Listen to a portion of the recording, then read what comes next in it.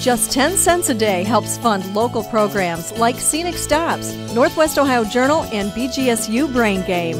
Watch, connect, explore.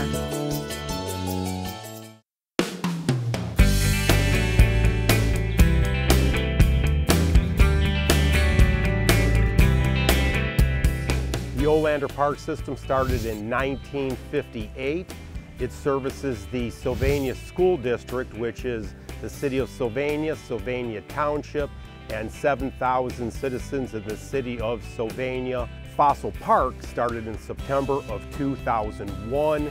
It is one of 6 parks operated by the Olander Park System. It was one of only 3 parks of its type in the country.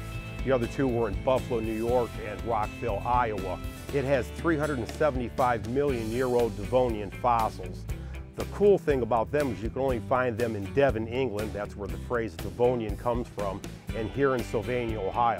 So if you're a fossil geek, and fossil geeks are all over the world, you got to either come to Devon, England, or Sylvania, Ohio. The Devonian Era is roughly 350 to 375 million years old. And surprisingly enough for people from Ohio, what's really cool about those fossils is they're all water creatures, because Ohio back then was located near the equator and it was all underwater. So of all the 15 to 20 fossils that you'll find here, every one is an underwater creature.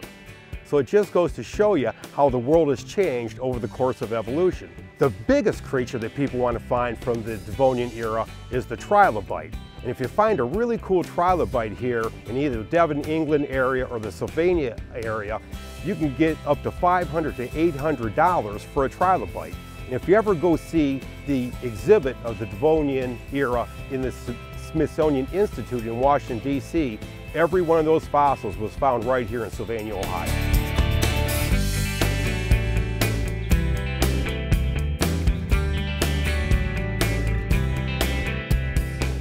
Fossil Park is located about 1 mile to the north of the large working quarries operated by Hanson Aggregate Midwest, Inc. Hanson Aggregate is the largest corporation on the planet. They are a worldwide operation where they dig for rock, for roadways, construction, and related business operations of that kind. So what Hanson did was they had this quarry here, which is a safe place for families.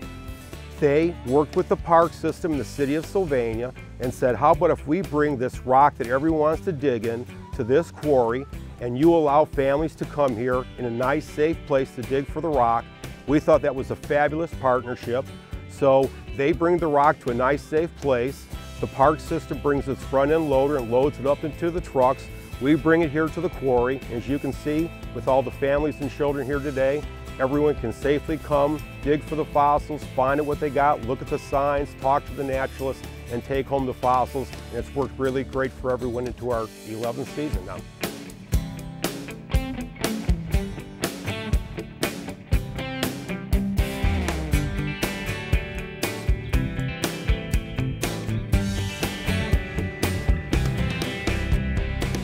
The most common fossils that you'll find at Fossil Park are brachiopods.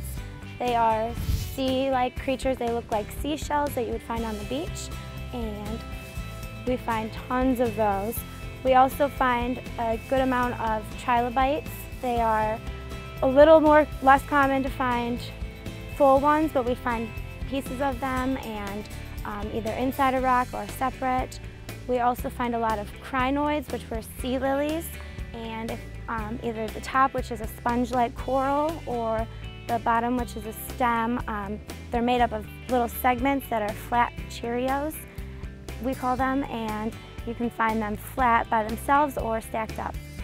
We have programs that are sponsored by our park system every once in a while, where we bring out our professionals to come out and talk to the kids, the families, and then have them on staff out here while they dig so that they can help identify what they find. And we also offer field trips in spring and fall for junior high, elementary school kids to come out with a professional to give them a little rundown and then come out and dig and identify during the school day, which is a lot of fun for them. Fossil Park is very supported by our community. We have a lot of people that come out during the weekdays, Fall weekends during the summer are very busy.